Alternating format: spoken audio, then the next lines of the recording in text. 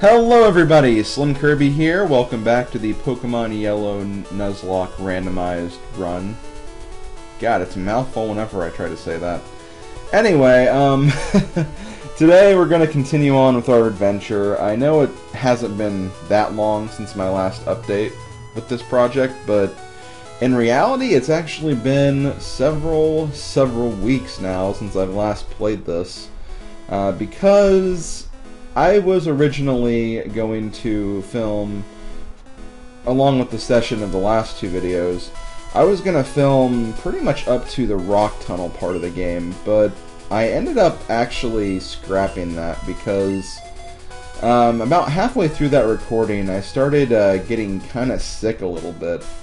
I just was not feeling very well, my stomach was really aching, and I just really wasn't feeling that well at all, so I was like, you know what, I'm in Vermillion, I'll just go ahead and break here and finish this up later, and that is what I'm doing now. So before we actually go any further, we're going to go ahead and get a few Pokemon.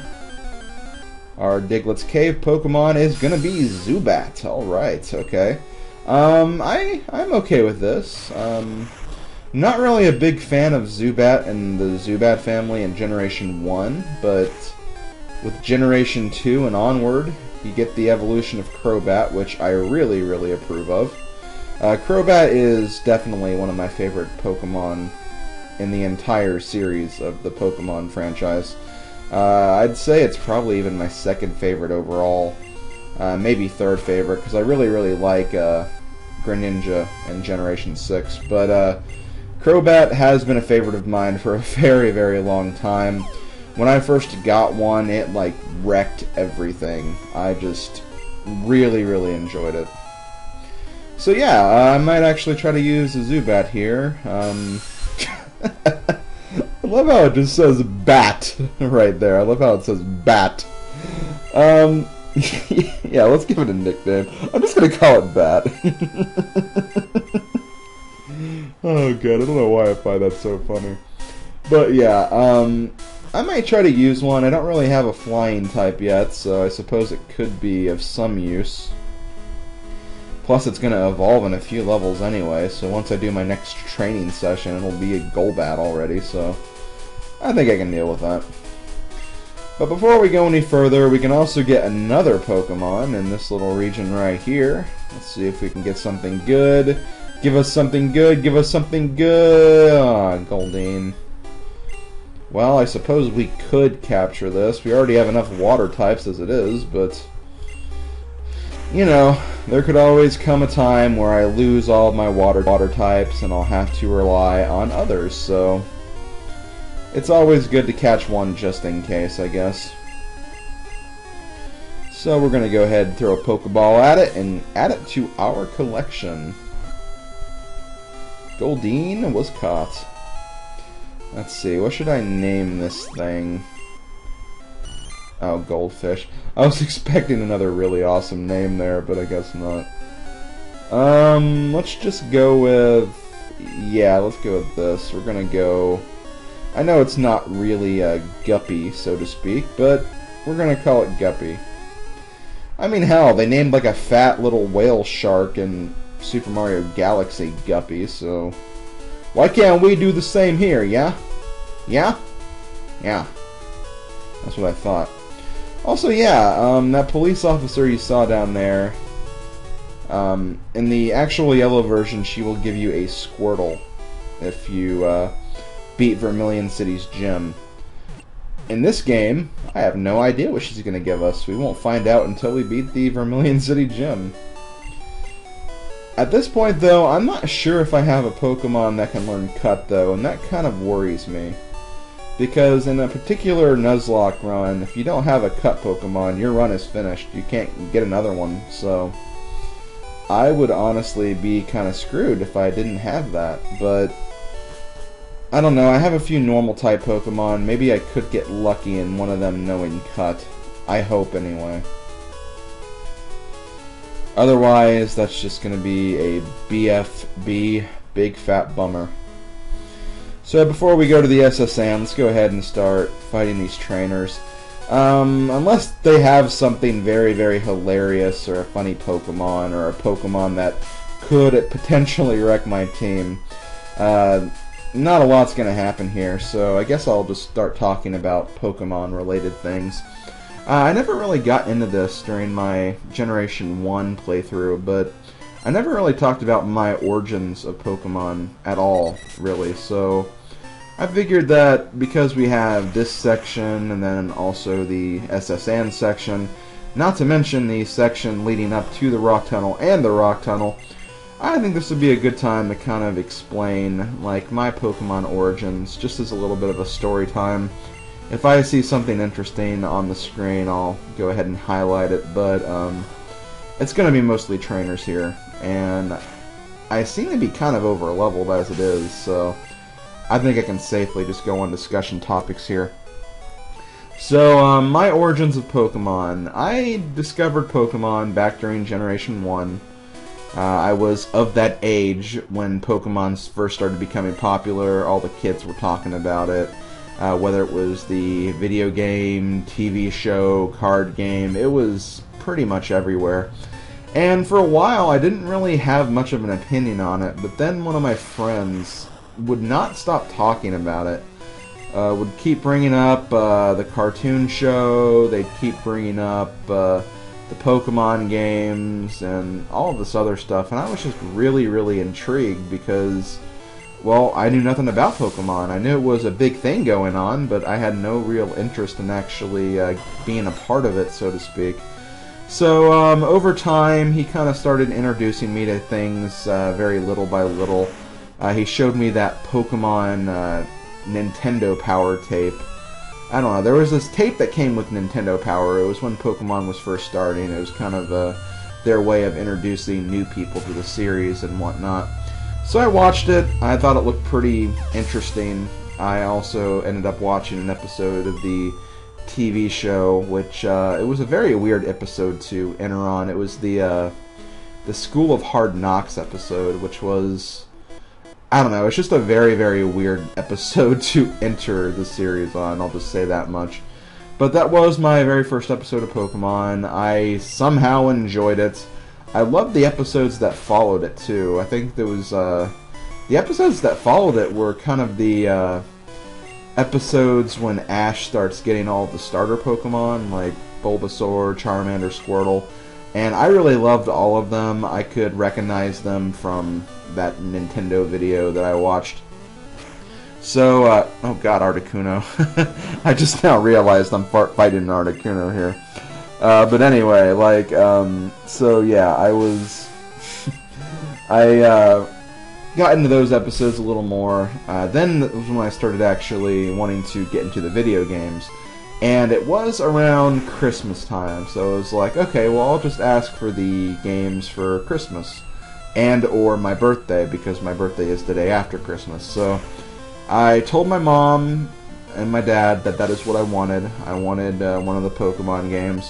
I put down both Red and Blue on my Christmas list, saying that it didn't really matter which version I got. I just wanted one of the Pokemon games. I didn't really care which one. I didn't have a preference.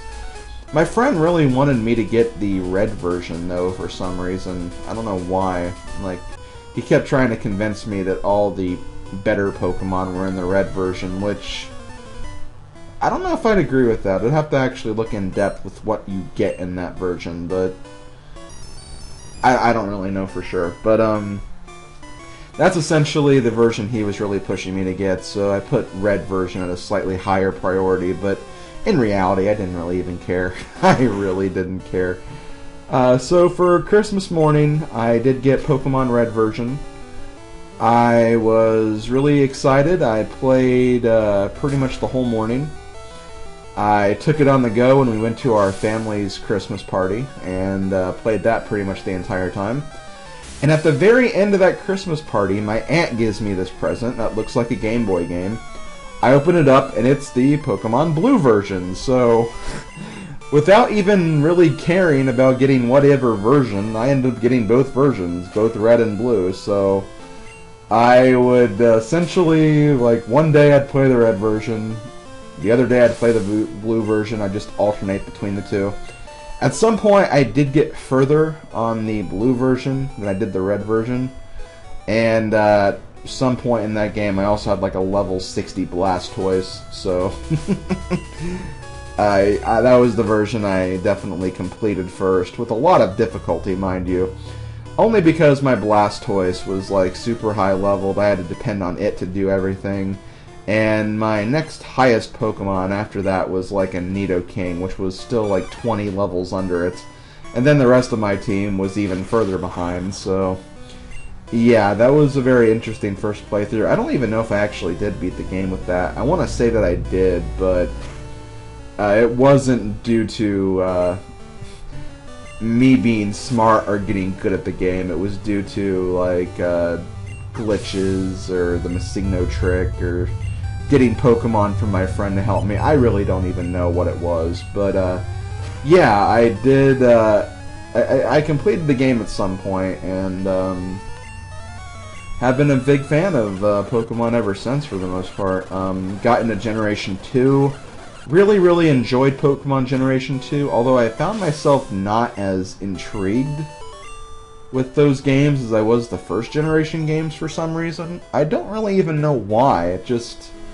There was just something about the first-gen games that kept me interested, probably because it was something new. And Generation 2 was kind of this, well, you know, this thing has been around for a while.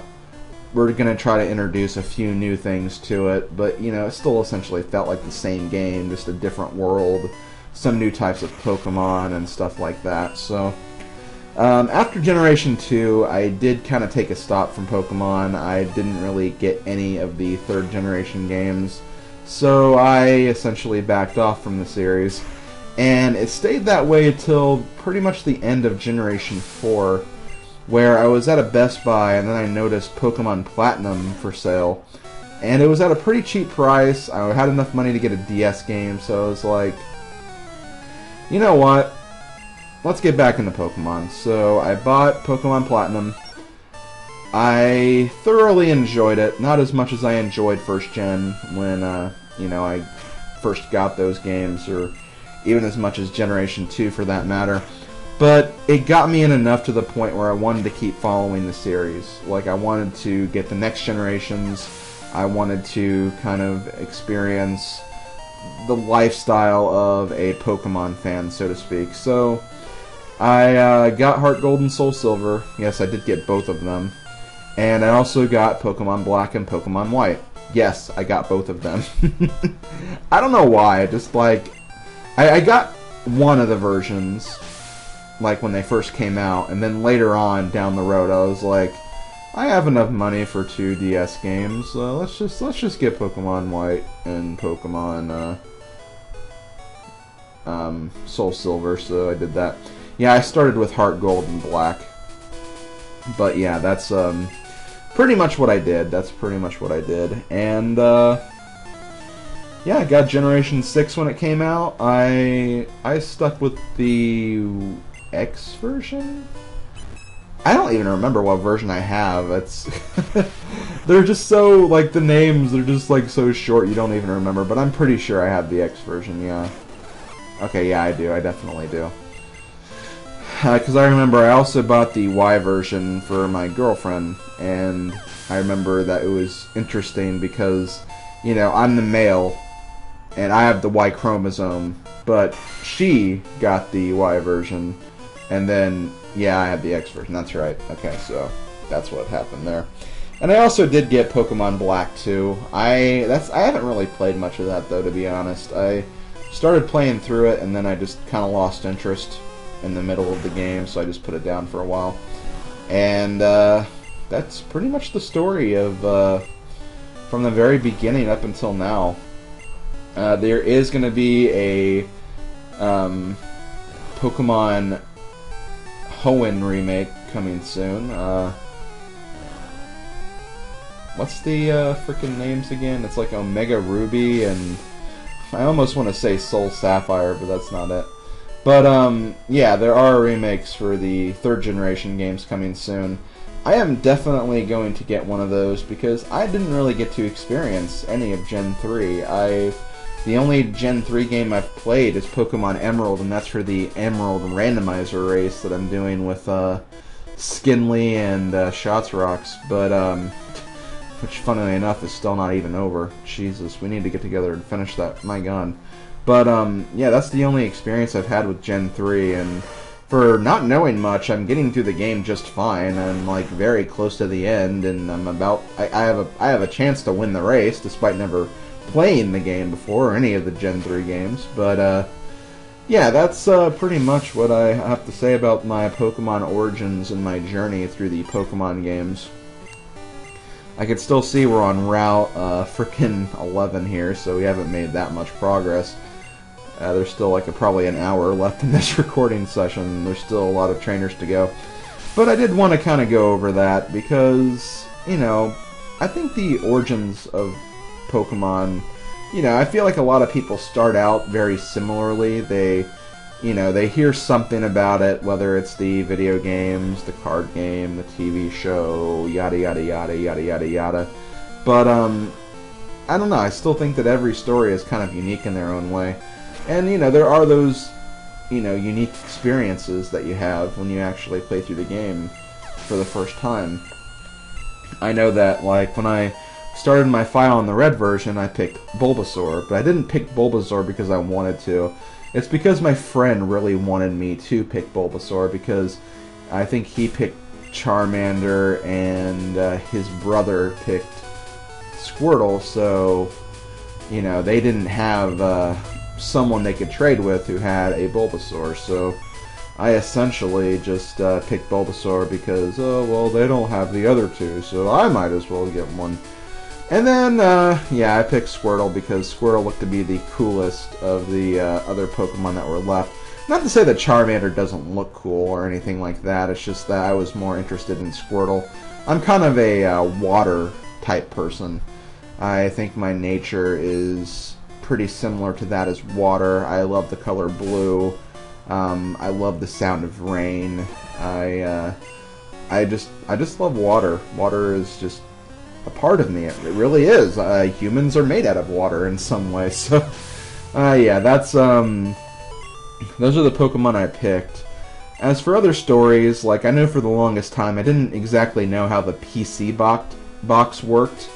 So for the longest time, like, I only had 6 Pokemon, and whenever I'd catch a new Pokemon, like, it said it'd be sent to, like, PC box or whatever. I had no idea what they were even talking about. I just was so confused. So, yeah, during my first playthrough, like, let's see, on my red version I had, like, my Bulbasaur. I want to say I had a Pidgey. I had a Bulbasaur, Pidgey, Rattata, Spearow, and this is the weirdest thing, but I got both a Weedle and a Kakuna. So, like, I caught both of them, and at one point I had 2 Kakunas. So I was like, why did I do this? This was not a good move. And it was also one of those things where it's like, because I didn't have a concept for how the game worked, I put them in order in my lineup from strongest to weakest. You know, hoping that, well, I mean, at some point they're going to gain levels whenever my main one faints, so I'll just do it this way. I'll just send out my strongest Pokemon, let him do everything. When he dies, I'll use my next strongest. And that didn't really work. My Spearow was a level 2 Spearow for a very, very long time. And, yeah, I just didn't really have any Pokemon that really even came close to getting up to their higher levels or even evolving. And, yeah, similar thing with my blue version as well. I just didn't really get far with that at all. I had both a Metapod and a frickin' Magikarp on that team. So it's like I had 2 Pokemon that I couldn't really even use because they knew Harden or Splash and they couldn't even attack. So I was like, how the hell am I supposed to even do this? How do I train these guys? It's just those little things you don't really, you know, put together when you're a kid. You just don't really even think about it. But yeah, I think we just actually finished up this route here. We got a lot of things done. I'm going to go ahead and purchase some more Pokeballs. I think I'm also going to purchase some more items like Super Potions and some of these status healers as well. It's definitely more important to get these items when you're actually in a Nuzlocke run because, you know, you can get paralyzed or poisoned at pretty much any time in the game and put to sleep. Sleep is definitely one of the more annoying ones for sure. So I'll definitely get some things here, and I will be on my way. So, I was just, yeah, okay. I was just making sure. I was going to make sure that she actually said that she has a Squirtle, when in reality she probably has like a frickin'... She probably has like a Hitmonlee or something like that. I have no idea. We'll find out later. But yeah, those are just definitely some of the things I wanted to talk about in regards to Pokemon Origins. Some of those first things that you just really, you always remember about the games, despite how insignificant they may seem now. Like, you know, I'm sure there were a lot of people who were all like, oh my god, the first time I got a Magikarp and it only knew Splash, what the hell am I supposed to do? But, you know, still, it's just very, very interesting. I really like and love the Pokemon series for all that it's brought us. It's brought us a lot of good times, a lot of great memories, and it's definitely one of my all-time favorite series now. I may have skipped Generation 3 completely, but, you know, it was a series I really fell in love with hard when it first came out. And it was a series that I loved enough to go back to it after even putting it away for a while, so I think I'd even put it in my top 3 video game franchises of all time, along with the Mario series, and God, I don't even know what I'd put for my third favorite. I don't know, I really don't know. I mean, I'm the kind of person who doesn't really like answering those questions about what's your favorite game series, or name your top 10, or whatever, because... You know, there's so many different things. Like, I love the Mario series for a particular reason that I may not love about the Pokemon series, but there's something about the Pokemon series I love that Mario doesn't have. So, it's a very open-ended question with a lot of different answers, really. But yeah, I wouldn't put Kirby in the top 3. A lot of people think that Kirby is my favorite series, but really it's not. It's kind of weird. It's not my favorite. Not like for any like negative reason or anything like that. It's just that I don't know. I'm just not a super fan of the series. I wish I could be, but I'm just not. It's a great game series. I love it, but it's just not my favorite. I liked it enough for me to name my online name based on the Kirby series, but it's not my favorite. I don't know, I think it's just because when it comes to series like the Mario series, there's more you can do with it. Because, you know, I love platforming, I love RPGs, I love puzzle games, I love party games, and, you know, on occasion I love sports games. And that's the thing with Mario. Mario has all of those franchises. And they're not just like very bad made games or anything like that. They're all like good quality games. And that's just the thing I really love about the Mario series. Because it doesn't matter what you're playing. You could be playing like Paper Mario one day, you could be playing Mario Galaxy the next day, and then you could be playing a game like frickin' Tetris Attack, or Mario Party 2, or Mario Golf Advance Tour, or whatever you're playing. Whatever you're playing, it's a good time.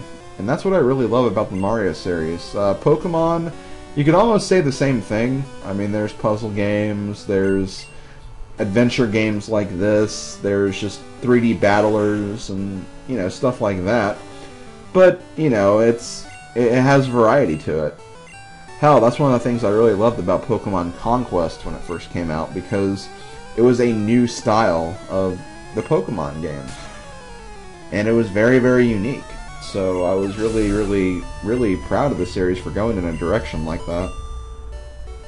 And yeah, that's kind of my piece on all of that.